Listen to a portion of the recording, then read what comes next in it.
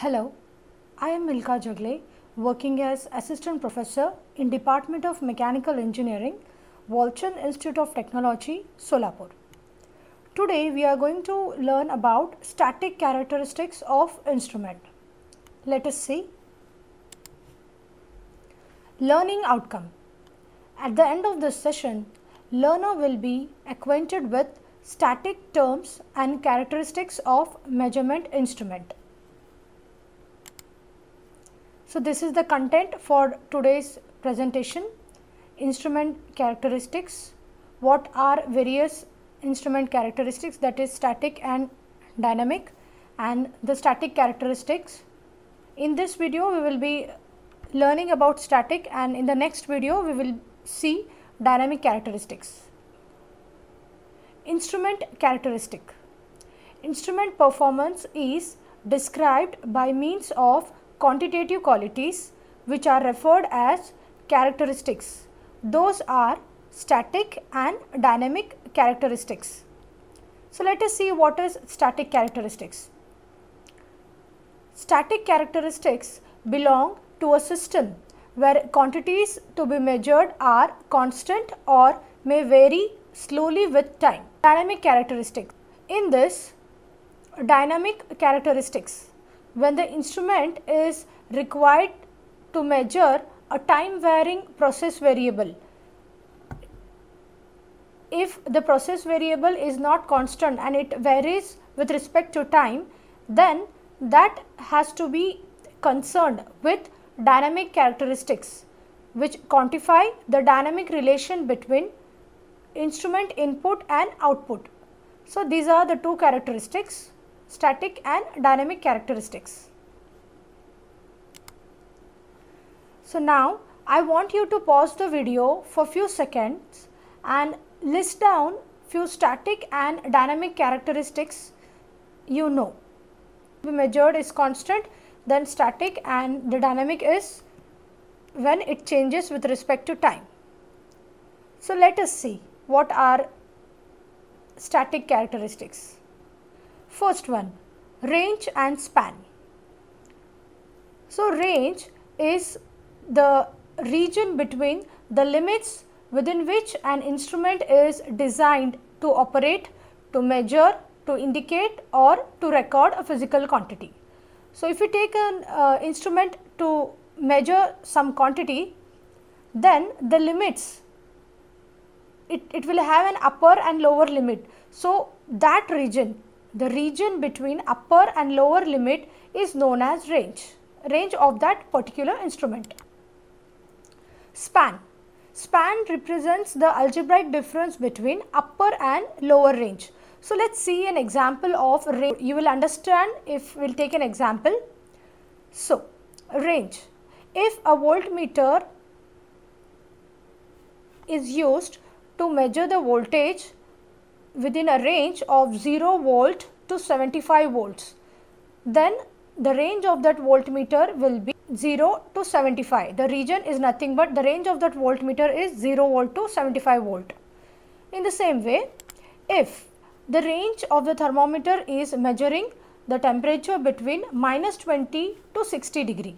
So here the range is -20 degree to 60 degree is the range, whereas span, as we have discussed, span is the algebraic difference between the upper and lower range value. Now the thermometer upper range value is 60 and the lower range value is -20. 60 minus of -20, that is range is 80 degrees.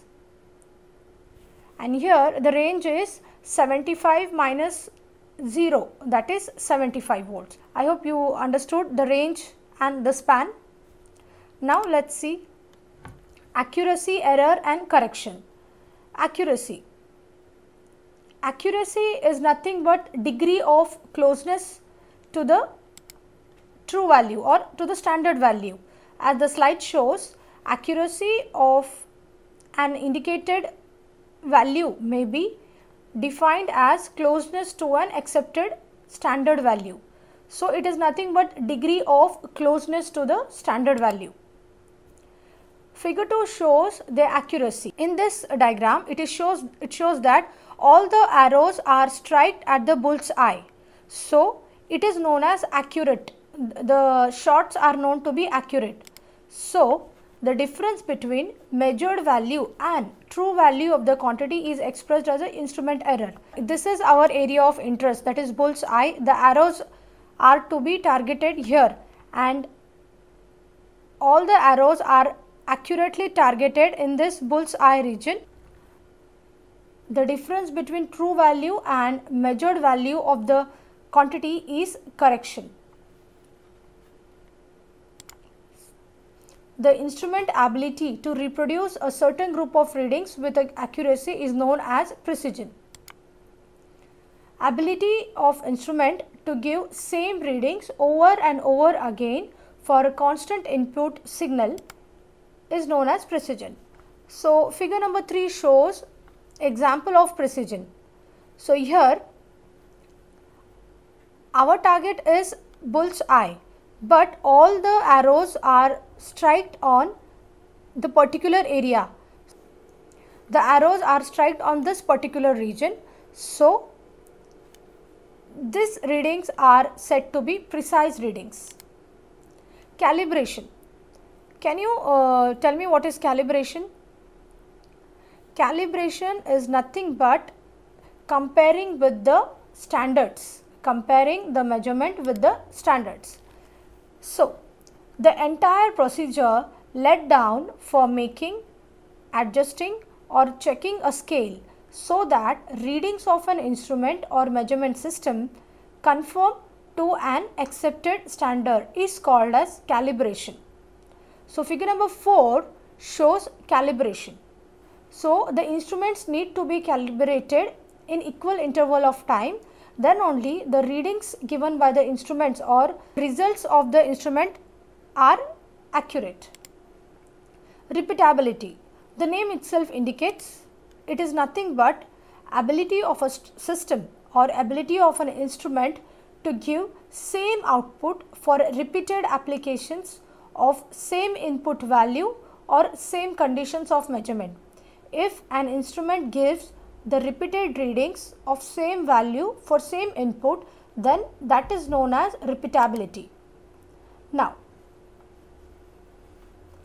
figure number 5 shows, this diagram shows it is accurate and repeatable. Here it shows it is not accurate but it is repeatable. Third figure shows it is accurate but not repeatable, whereas fourth shows not accurate and not repeatable. In this we need to focus on first and second diagram, that is in this two the readings are repeatable. So just concentrate, don't concentrate on accuracy, just see the repeated readings. Here the readings or the shots are repeatable. Reproducibility. Reproducibility describes the ability to be reproduced or copied.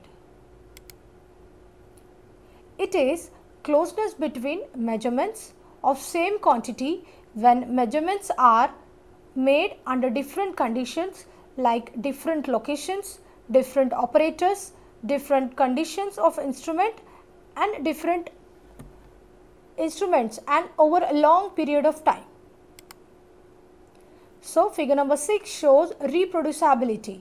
So if you see here, it is repeatability and it is reproducibility, and this line shows the reference value. The working range of most of the instruments provide linear relationship between output and input. So we know the straight line equation is y equal to mx plus c. So linearity is also defined as ability to reproduce the input characteristics symmetrically, and this can be expressed by straight line equation. So this is nothing but linearity. This is the red color line is best fit line and actual reading is this one, black one. So there is the figure number 7 shows linear relationship of sensor output versus pressure. Threshold. So what is threshold? Threshold defines the minimum value of input which is necessary to cause detectable change from 0 output. Threshold can be caused by backlash or internal noise. These both figures shows the threshold. This is the threshold region, that is detectable change is caused from 0 input. In most of the digital systems, when the power is supplied, it needs to show or it needs to reflect on the recorder systems or display systems.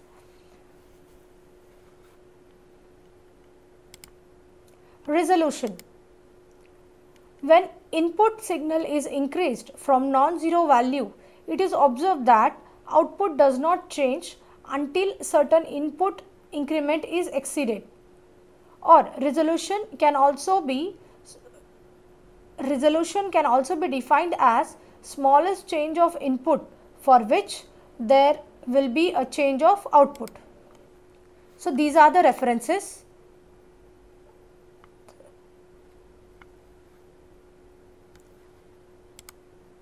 Thank you.